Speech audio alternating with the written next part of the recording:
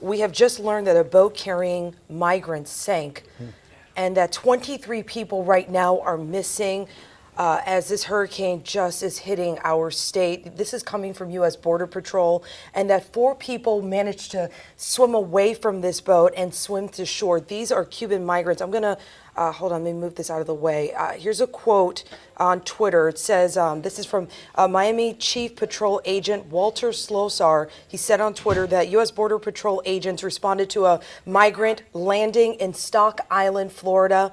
That 4 Cuban migrants swam to shore after their vessel sank due to the inclement weather there. Again, we're talking about Stock Island, Florida. All of this coming from CBS News right now. Right now, the search is still ongoing with operations in that area looking for 23 people in the water there. We're just monitoring what we're getting from Border Patrol as they continue looking for these people. Yeah, and this is right there just before you get to Key West, Stock Island there. You know, there are so many folks who are fleeing Cuba, and oftentimes in very, very difficult conditions.